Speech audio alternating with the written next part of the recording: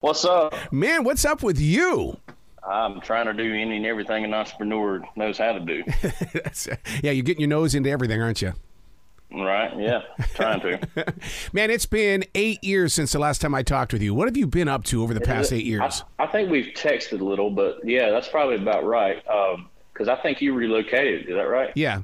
No, I'm still in Charlotte. It's just that my goal was to jump into podcasting and to make it.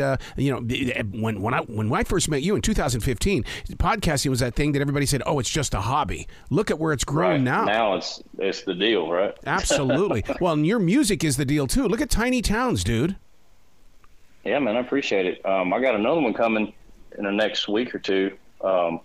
It's part of an album, so we're just going to kind of, obviously like everybody does, we drop singles until whatever's going to happen. Either we put them all on an album or we reveal an EP or whatever it's going to be. But this is a full album, so we won't release every song as a single. That's not typically a plan. So that way, when the album's out, there's something on there that nobody's heard yet. I'm starting to see a new trend when it comes to listening to music, and the younger generations aren't really interested in the streaming. What they want to do is they want to collect the albums and the CDs, and I think what they're yearning for that opportunity to have an escape, a full escape for 35 to 50 minutes. Right. Yeah, I see that. I also see a short attention span when they are using any type of digital media. TikTok's, they're just constantly thumbing that thing, man. They're just, just getting through it. But yeah, the whole, the vinyl thing's coming back. People are looking for the full album experience, I think. And you see a lot of the big labels doing packages with, bigger artists. Like if you buy the album, you get a t-shirt and a koozie, or you might get a VIP experience, a concert, or, there's all these things to interact and get them involved with the full project. So I think that's cool, because I've always hated the idea of let's go record one song and put it out and come up with this plan to push it and do this, and then when it's done, if nothing happened, then you go to the next thing. But most, especially these young ones, they may be so distraught from nothing happening, thinking they're going to blow up, because that's the mental idea that everybody thinks and wants. But so sometimes it can be, I guess, infuriating in a way, but at the same time. So anyway, I've recorded this album during COVID, and now it's, so I've actually had quite a bit of time to put this thing out. So it's been good for me, because when the scene was dead, now it's just time. Now is the time. I'm with where I'm comfortable working with a smaller label and stuff like that. So, one of the things that happened during the lockdown, a lot of listeners don't understand this, but during the lockdown, I was blessed with the opportunity to talk with singer-songwriters around the world and what they mentally went through, because, dude, we lost everything. I mean, even my performances, it was all gone. What were we going to do? There was this mysterious thing that was going on. And what I love about what you guys have done as songwriters is that you did lock down and you still became creative. And I've heard the stories of, well, you know what, this is probably the greatest project I've done because I had the time. Right. Very true. That's the same for me. The album that I'm planning by the end of the year for it to be out, all these songs came, I say all, minus one or two or three, but the majority of this album came from COVID. It was written while we were stuck at home, and a lot of it was solo, or I'd start it and bring it to a writing room and finish it with co-writers or whatnot. But I think there's only one song on the whole album that I wasn't a part of writing. Wow. So out of 13 songs. The song Tiny Towns is so relatable right now, because I don't know if you've seen the influx of people on the move. I mean, people are moving from California, they're moving from New York, they're moving from Miami, and they're coming to these small towns, and your song fits right into their new lifestyle. Yeah, for sure. That song also is the theme song for a new TV show on the Outdoor Channel. Really? Yeah, the show's called Renovation Hunters. It's basically house flipping, but they're flipping cabin getaway, like vacation family getaways. So the whole idea is to bring the family oriented thing back to the kitchen table type deal, and they're flipping their house basically. And that's, when the show comes on, that's the theme song, and it's not supposed to leave. So it'll be and they're Just mutual friends over the years, man. I got people on the TV, NASCAR side, the hunting industry and stuff like that, and stay connected and whatnot. And I actually went out for the show. So part of the show, they'll have an artist. They're tied in with Nashville, and they have up and comers, and they've had others. The guy calls me and asked me if I could come perform on the show, because they have a segment in the show where when they do the reveal or they have a get together or whatnot with the family, they have an artist play for them. That's cool. So they brought my whole band in and we recorded. And I was on the first season. I'm now on the second season. We've already recorded that. I think second season starts in fall. And then while I was there for that recording, now the show hadn't aired yet, mind you, on the first season when we go the first time. And we get done with everything, and I'm talking to Hal, and he asked me about, hey man, I need a theme song. So we start talking about this and that, how I can write it for him. And I go, well, dude, I got a whole album done. I said, actually, there's 2 songs on this album that might fit. And they ended up picking Tiny Towns as it. He's like, this is it, man. And he said, I already see the intro. Like, we already got footage for this. I mean, this is it. So, wow. That's how that was born. So. Wow. Let's talk a little bit about reality, since we've been talking about the business side of music. And one of the things that I'm finding a lot of interest in, the world of AIs. How are you protecting your voice, your songwriting skills? Because, I mean, look, they copied Drake's voice, and now Paul McCartney is working with John Lennon's voice, and we're supposed to accept that.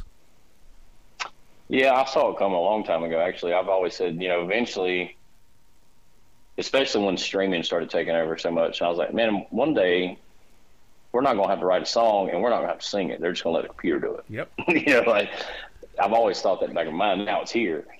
I still think, like everything else, and it's been proven even prior to where technology is now, that, there's nothing like the human brain.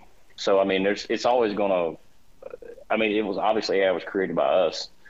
I think it's something that the industry, it may or may, I don't think it'll ever go away from people actually doing. I think it'll be a combination. I don't know if the industry so much will let that happen, because for one, the label could totally run off AI, but it's kind of like let's just use, I don't do this, but let's use politics. When people go, when the government pisses off enough of America, they'll turn on the government. Yeah. So if you piss off all the artists, they're going to turn on the labels.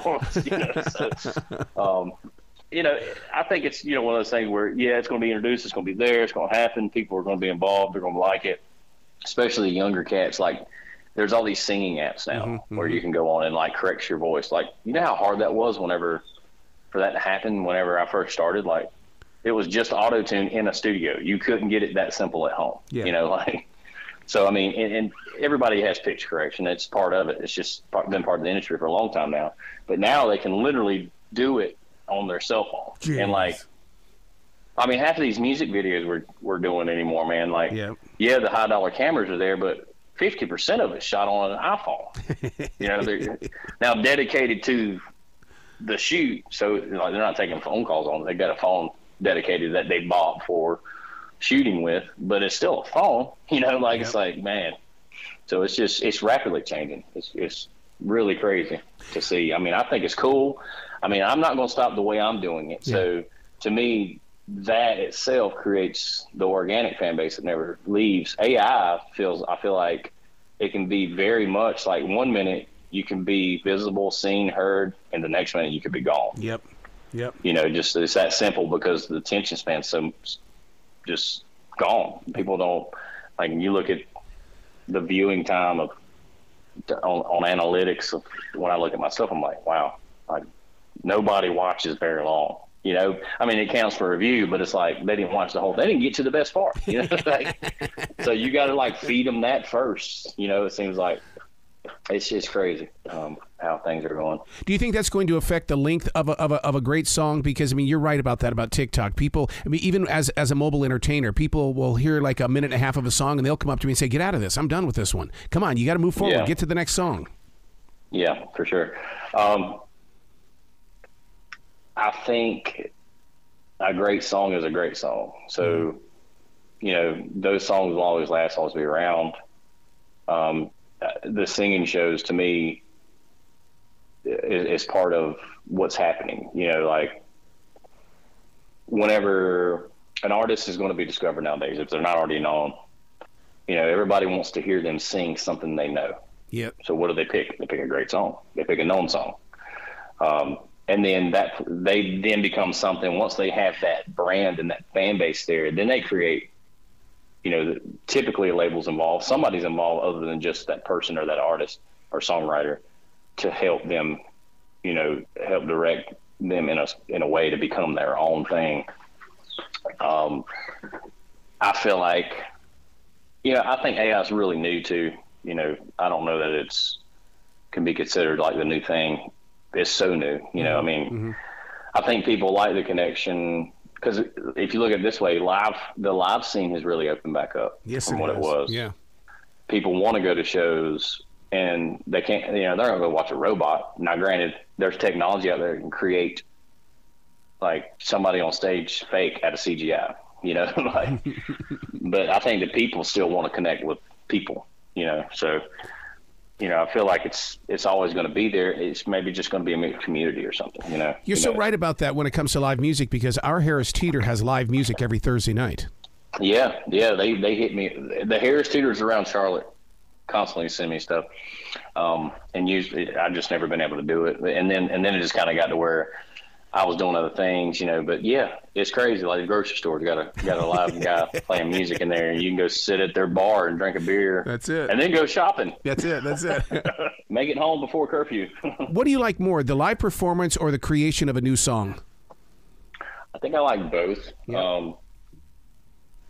The creation part is, to me, the most intriguing. Is you get the most, for me, you get the most out of it. I mean, you hear it all the time. Songwriters go, well, these are my babies. And it's 100% because I have both. I got songs and kids. So it's very much a very familiar feeling when you write a song, create it. It goes from me and a guitar or somebody in a piano, however they start the thing, to bringing it into a studio and it becomes what it becomes. You know, yeah, that's probably more fulfilling. But at the same time, after I've heard it 3,000 times, I'd rather just go play a show. Yeah, so I think it's both. Where can people go to find out more about you, about this new album, and give you some love? Because I'm sure you've got merchandise, dude. Yeah, man. So MattTuckerMusic.com is my website. That's the easiest way to get me. All the links for socials are there. And then I'm on pretty much every platform there that's out there. And if not, if somebody wants me to get on one that I don't know about, shoot me a message somewhere. There's a contact link on my website, you know, so that's probably the easiest way. Excellent. Well, dude, you got to come back to this show anytime in the future, especially when you release that brand new song. I want to be talking to you about it. Let's break it down. For sure. Yeah, man. So we should get together with the next week or so. July 7th is pre-saves. Isn't that crazy? We say pre-saves now instead of pre-sales. Pre-saves are July 7th. July 14th are streamits is what I call it, you know, or downloads. Hey, listen, here's the crazy thing so when I first started, we were still doing CDs, obviously, and the streaming thing hadn't really busted in yet. But when it did, downloads you had to download it. There was no streaming service, right? You had to download the song digitally. Mm-hmm. So, and that's how artists charted, like on iTunes. It's not as hard to do anymore because most people stream. So if I can get everyone to download Honky Tonkin' All Night, that's the name of the song, Honky Tonkin' All Night. It's a 90s driven sound with a modern twist. Ooh. And we've got a line dance to it. There's going to be a cool video coming with it. But if we get everybody to download it on Apple and help me chart on Apple, that's bigger than anything right now. And it only takes a few hundred to get charted with like Luke Combs, Jelly Roll, Cody Johnson. It's not hard. So if everybody downloads the song, that's even better. But if not, just stream it. And you talked about that there's a line dance to it. So that means that, are you going to go over to Coyote Joe's and teach that monkey? I'm been plugging this bug in their ear. So, cause that's huge for them over there. And I know all those guys, the band, the staff, everybody there. I've played there quite a few times over the years. So yeah, I'm really pushing to get that added to their repertoire. the new DJ there, he's all over TikTok constantly and posting about their line dances. So we that's definitely a goal. I want this to. I'd love for it to be that whole. You remember Alan Jackson did the video of the world's largest line dance to the song. I believe the song was "Good Time." It's got that vibe for sure. So maybe we can be the next line dance. There you go, man. Well, you have yourself a brilliant day today. Okay, Matt. You as well, buddy. I appreciate it. It was great talking.